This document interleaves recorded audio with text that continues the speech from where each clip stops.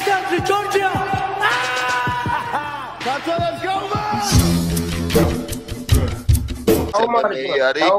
BJ. Wow. Hey ho, three of us Hey, with Nate. Yeah, with Nate. What's up?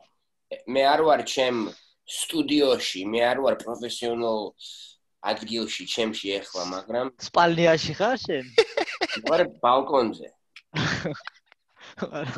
How do you say balkoni? Falcons around the Canada's. Quensavit იგი რა ქვია? Canada მქონდა. Professionally იგი არ მასვია რა ქვია? Microphone. It's okay, bro. You look like Yakuza. Don't worry about it. Mamashi იგივე მიღა შემინ Yakuza ხარო? Congratulations, guys. Oh, what do you mean? This is Portugal. What are you talking about? Yeah. I see that. Yes, but for real, Gilot's out. You know, talking about Guram's fight, man. I mean, he was going against, as far as I know, undefeated, right? The guy was undefeated. Yeah. I mean, the guy was very sharp. I mean, that was a very tough battle, and Guram made an amazing performance. Did you see his kicks? Did you see Guram's kicks? Yeah, man, Every sick. single kick that he threw was like fire. Did you see? Like, Did you see the other guy's face? Right, like before he even landed each of those kicks, the guy was making that face like, he's about to kick me again. Oh, I see what you're saying. Yeah. He was clinching. He was clinching. When the kick was coming, the other guy, he was trying to get ready for. You saw his body go, kind of like so much power. And that guy, he's an amazing submission grappler.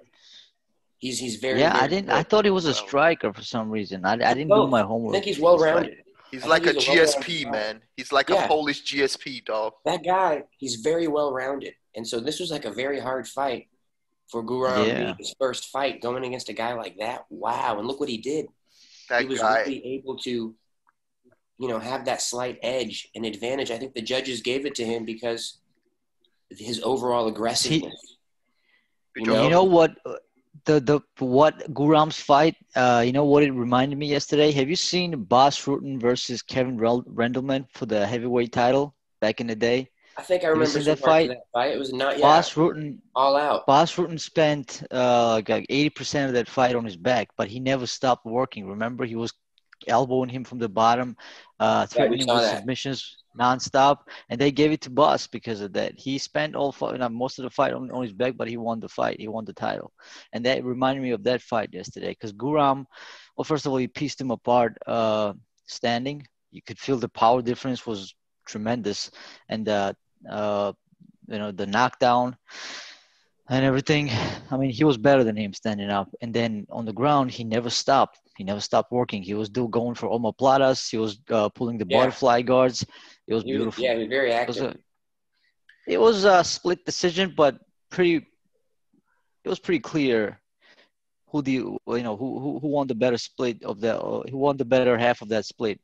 Well, some people thought that Gamrat actually, slightly had the edge, and they felt that because of the takedowns, he had the edge. And then at the end of the fight, Guram even kind of said, I don't think I won the fight. I think Gamrat won the fight because of the takedowns. It's like, I don't know if that was a good idea. It was honest answer. So it was an honest answer. So he got a lot of respect and a lot of fans when he said that. And guess what? Guram is not a judge, man.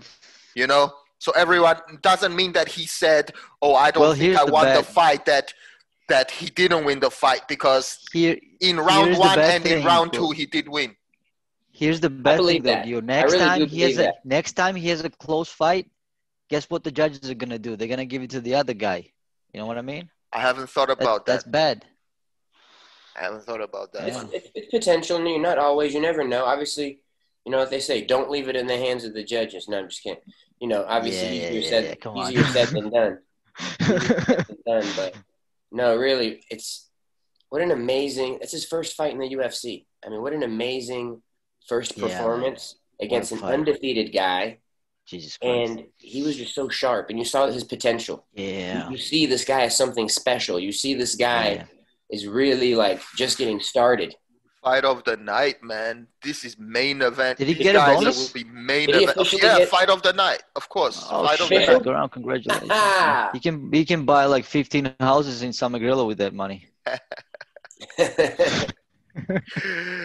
I like when he said Khamzat is like his brother, and he even said like talking about money. He said it will send your family money and all that. Did you see the interview? That's really cool, man. Yeah, it's wild. It's wild to hear for certain people that certain people that have never gotten through any diversity and hardships in their lives. It's kind of wild to listen to that kind of stuff. Like, but yeah, that kind of stuff is common for our people. We always help each other out because we always struggle and we need each other. That's all we have.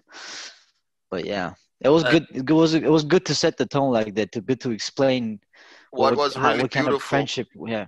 What was really beautiful, Romy, was that you can see how happy Khamzat was, bro. You can see and feel that, and that is special, bro. That's brotherhood. That's friendship. That's family. That's love. When you can see your brother is so happy for you. He's feeling that happiness. I don't think he was when he won. I don't think when Khamzat won. I never saw he was as happy as when Guram won, bro. And that's the bond. That's the brothers, man. That's beautiful. That's beautiful. It was great. Great thing about the martial arts, in martial arts, when you're on the mat with somebody, it doesn't matter your background. It doesn't matter if you have different politics, different religion, whatever the differences might be. In martial arts, it's a level playing ground. It's an even playing ground, for everybody. Yeah. And that's one of the great things about martial arts. And that's one of my favorite things about the martial arts,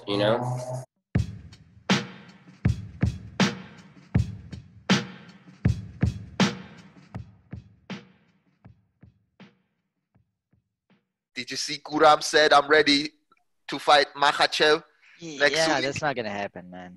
Whether it happens or not, he put it out there. That means a lot. And Guram will fight. I don't think they will let him because you have to get tested after the fight, medical check and all that. And to be honest, he went all 3 rounds, and I don't know how damaged he is because George, he's a kickboxer, and kickboxers fight a lot. Like, so they're used to it. Sometimes they fight multiple times in one night.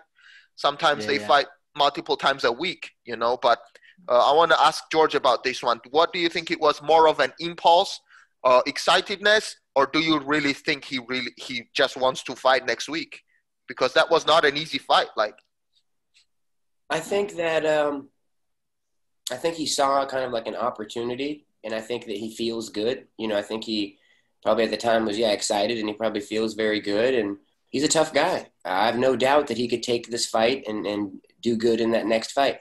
I listened to that interview, and he didn't mean any kind of disrespect or anything. Like he said in the interview, he was like, I just know that if something happens, or I think he heard they need somebody, or he's like, he put himself out there. A lot of fighters have done the same thing. A lot of fighters, over the years, like Donald Cerrone and some of these other guys, they've gotten themselves fights. Yeah. They've gotten themselves fights from just mentioning, hey, I'm available. Hey, I'll do it. Yeah, back to back. Yeah. And then when the fans support it, it's a good thing. But probably right now, the UFC has a lot of guys. They have a lot of guys. I think they, probably want to let Guram heal up from this fight and put him on, something that's going to be good for him. But who knows? We'll see. I think if Guram had a quality opponent, the same quality opponent as Khamzat did, he probably would have knocked him out. Like, that's what I thought when I was watching it. Like, quality is different. But yeah, man, after that kind of display, like from both guys, I mean, they both have a bright future in the UFC. Probably, they're probably gonna both be top 15 to top 10. They could fight again. Maybe they will fight again. They could fight again down the line. Yeah. Probably main event, maybe like a fight night main event or something. It depends how they do.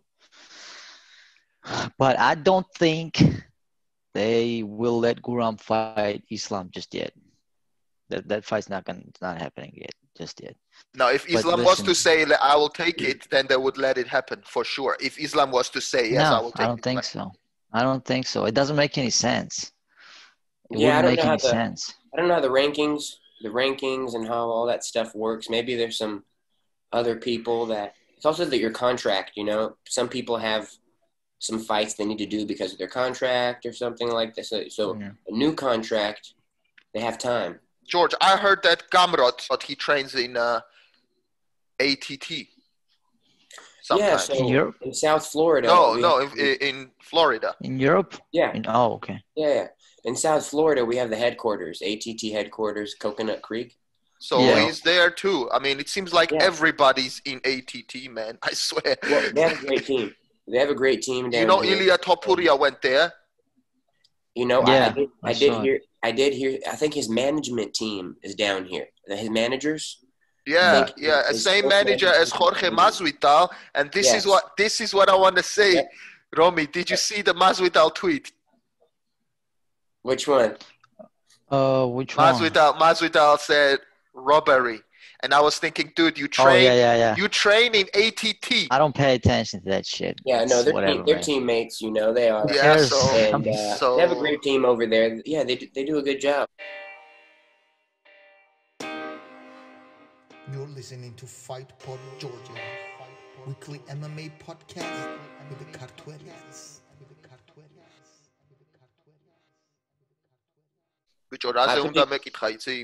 When it was decision time for Guram's fight, bro, be honest, did you think they were gonna give it to us? I honestly couldn't tell. I was on the fence. I did not know. I was sure we were gonna get screwed, man. I was fucking sure we were gonna get screwed. We have the history, right? Typically, when somebody's got an undefeated record, they lean towards him. Yeah, it's usually like it's very difficult for them to lose. They want to keep that. Yeah, they want it. So, but I'll say this: market on it. Guram was very dominant the first 2 rounds. He was really pressing the action. So there's a lot to say, even in MMA, UFC, about pushing the action, ring control, and being aggressive. They judge for that aggressiveness and pushing forward. That's actually something that they judge for. And if you look at the fight, he was kicking nonstop combinations, boom, boom. He was nonstop going. He's got some combos. Kicks. He got a fusion style. You know, I think he probably grew up doing karate, taekwondo, but later on he got into Muay Thai, and so he's got a very fusion style. He's got a beautiful like Thai style, but he mixes in the karate. He mixes in just like Kiria. Very dynamic. Yeah. Very dynamic. Most of the Georgian stand-up fighters have similar styles because they all start with Taekwondo and then they switch to Dutch kickboxing and then Muay Thai, and they all develop kind of the same way. Yep. Obviously, Guram is very powerful. I've never seen a Georgian kickboxer that powerful. So fucking powerful, man. It's really his legs. I mean, he's got like baseball bats for legs. This guy could chop the trees with them goddamn kicks. I mean, he's working hard. It's unbelievable. You can see as a trainer and as a person, as a person who's doing martial arts, literally his performance. That's how hard he's working. He's putting in so much effort. He's working so hard. Like I think I've read the articles where him and comes out used to live at the gym. They actually used to sleep. 3 years. For 3 years. Can you imagine that? 3 years. You don't have a room. You don't have a house. You're just sleeping at the gym, and you're training all day, every day. Maybe like 4 or 5 training sessions in a day. Your life, everything is around, and just so it's a whole nother level. Wow. How much can they actually train together, though? Because what do you mean? They're totally different weight, right? So how much can you train with a guy who is way bigger than you? You're not gonna go full-blown sparring with him, but you can still get better with working each other because they can both, like Guram will help him with the speed cardio.